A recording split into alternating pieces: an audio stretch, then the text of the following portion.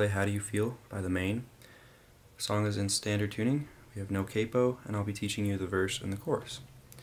So we're going to start out with the verse here. We're going to have our index finger on the 3rd fret of the low E, middle finger on the 4th fret of the D, pinky on the 5th fret of the A, not our ring finger. I'll explain why in a second here. And what's tricky here is the strumming pattern. So we're going to go E, A, D, A, G, D, A, D.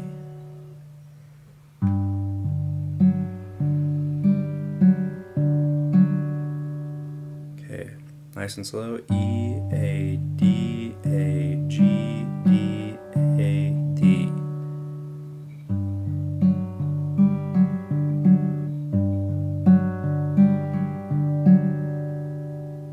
So go ahead and practice that a couple times, and then as soon as you play that once, you're going to add your ring finger to the 5th fret of the E, and our strumming pattern changes a little here, or our picking pattern. We go E, A, D, G, D, A. So you're just going down and up the strings. So E, A, D, G, D, A. Okay, so starting from the beginning with our ring finger off, add the ring finger, so ring finger off, add the ring finger,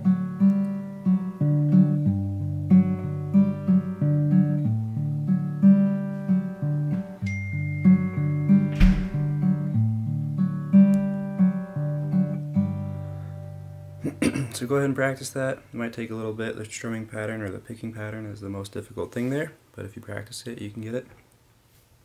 The next thing I'm going to teach you here is the chorus, and the chorus sounds like this.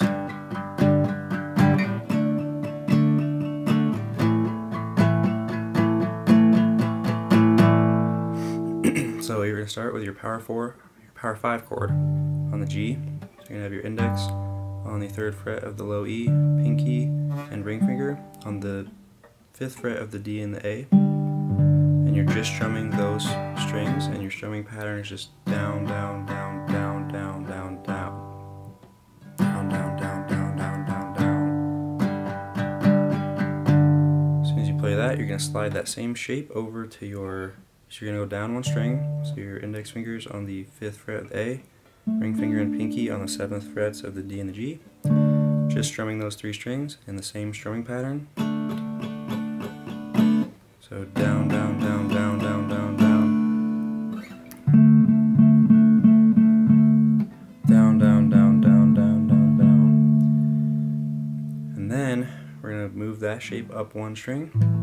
So your index is on the 5th fret of the low E, ring finger and pinky are on the 7th frets of the A and the D string.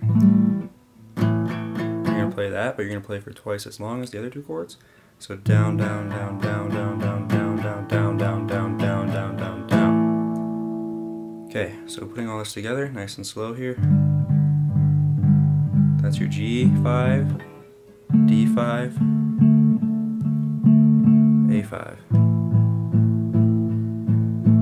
Twice as long on the A. Back to the G, D, to the A,